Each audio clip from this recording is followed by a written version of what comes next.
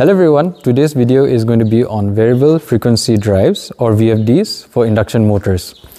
Now what you can see behind me, this is the dryer, and powering the dryer is the main induction motor over here.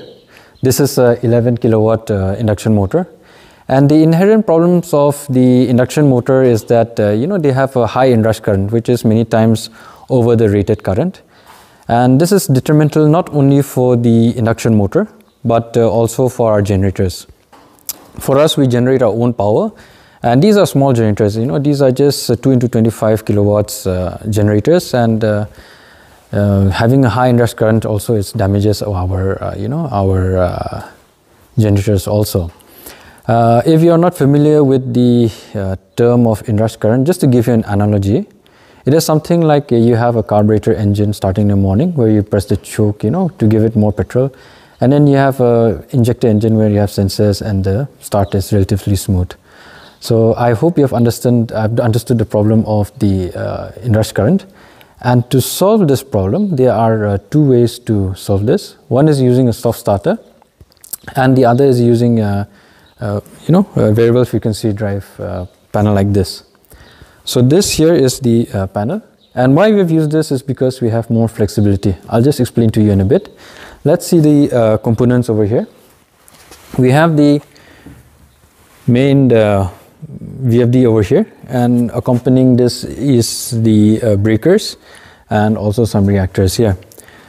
The 50 you can see here is the frequency. The rated frequency is 50 Hertz, but this we can change it, and in fact I've run this at 56 Hertz also. So let's just start this up, and you can see how smoothly it starts the engine, the motor, sorry, and then shuts down again. So you can see a gradual increase of the frequency also. So you can just have a look now.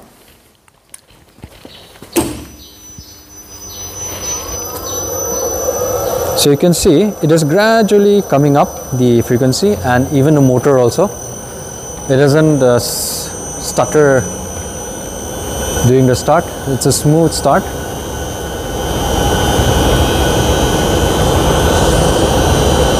And there we have reached to our rated frequency of 50 Hertz, as you can see. Now I'll just shut this down.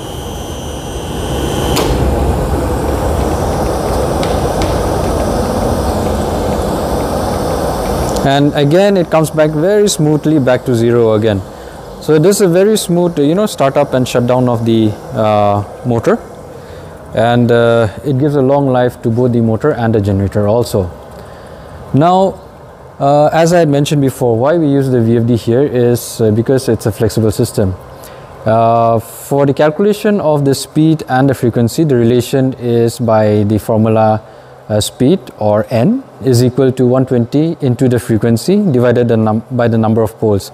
Usually these motors are 4 poles, and rated speed will be around 1460 give and take, given the sleep percentage.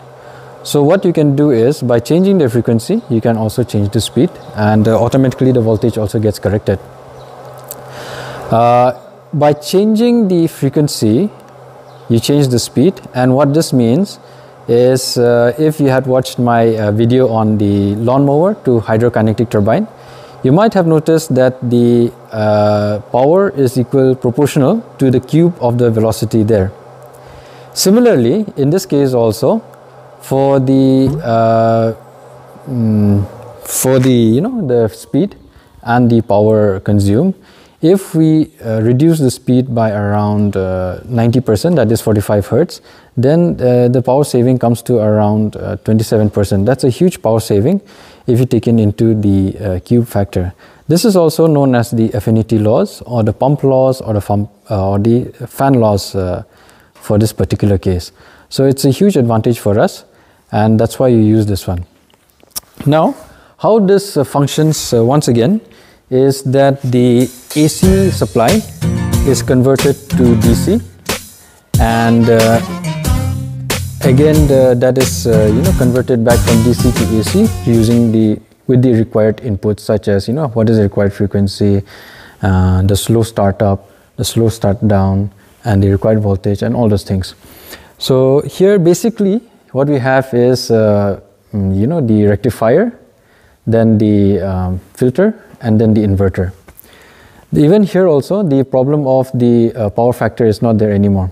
If you have not watched the video on the power factor, you can also check it out using the capacity banks. So I think you have had a fairly good idea of the VFD functioning over here and how it helps with the motor. Thank you for watching this video, and see you in the next one. Do keep watching my videos. Thank you.